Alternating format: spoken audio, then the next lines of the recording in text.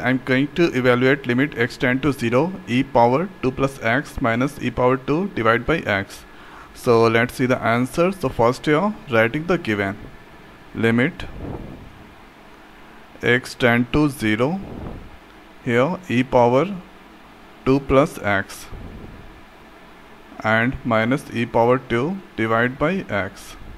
So after that here we need to use this formula x power a plus b, that is equal to xa into xb. The same concept we need to apply. So writing here limit x tend to 0, so e power 2 into e power x minus e power 2 divided by x. After that here you can see e power 2 is the common, take that.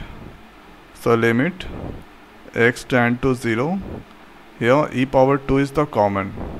Now you can get e power x minus 1 divided by x. Or we can write here e power 2 is the constant, right there. Limit x tend to 0, e power x minus 1 divided by x. So we have the formula limit x tend to 0, e power x minus 1 divided by x equal to 1. So this is the theorem you should remember. The value is at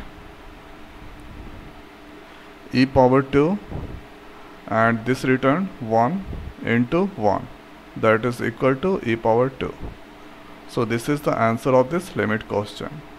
One time going to repeat. So this problem based on this concept, so x power a plus b, that is equal to xa into xb. Use that. After that take the common and use this formula, and now you can get your output.